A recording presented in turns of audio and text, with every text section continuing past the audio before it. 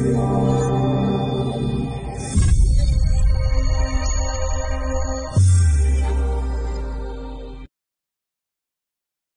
my name's Don, and I primarily design and test antennas for a living. And I'm here today to try to explain to you basically a little bit about how antennas work.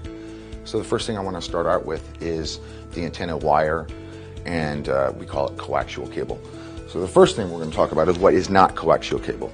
This is just normal power cable. You notice that the lines are parallel to each other.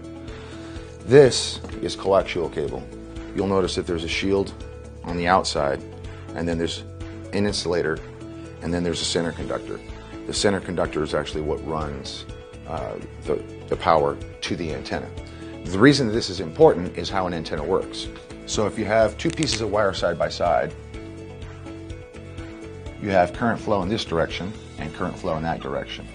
The current flows cancel each other out.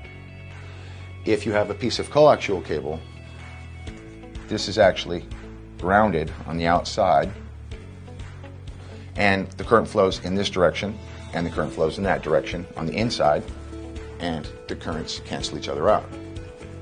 How we get an antenna to work and actually radiate power is to change that. So to change that, we want to transmit that power out into the air. So once again, you have two pieces of wire, and you have current flow in this direction and current flow in that direction. A simple dipole antenna, like you put on your FM stereo at home, is just when you take this wire and split it off over to this direction and split it off over to this direction. And now I still have current flow in this direction, and I still have current flow in this direction. But if you notice, now the current flows in the same direction across this plane. And that allows us to generate RF energy that leaves like this and can be received as well. So if you have two pieces of wire side by side, the electromagnetic energy that is generated from current flow cancel each other out. So if I have a wire here and I have a wire here, this one we'll call it positive and this one we'll call negative. Because this one's positive and this one's negative, you can't get any energy to radiate out because they cancel each other out.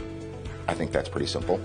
But if I take and I separate these two wires like this, so this is still my feed point down here, and I have current flow in this direction and in this direction, and I have current flow in this direction and in this direction.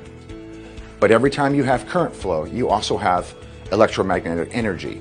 So now because I have current flow in the same direction across this plane, now I have an energy field that looks like this. I have a high current point here and a low current point here, but a high voltage point here. And when that high voltage point hits there, all that electromagnetic energy jumps off the wire and radiates out in space. That's basically how an antenna works. Most antennas act very similar to a dipole antenna, and that's what this is. And remember, on a dipole antenna, you have radiated energy on both sides.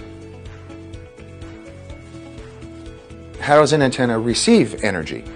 Well, like on a cell tower is radiating energy, just like our antenna here was radiating energy out. Well, the radiated energy also can be received by this same antenna.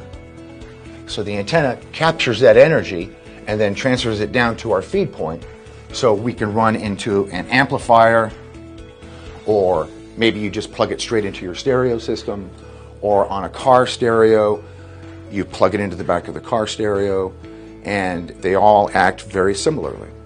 I hope everything that I've explained today was apparent and that you understood it. And if you have any questions or comments, please feel free to leave that.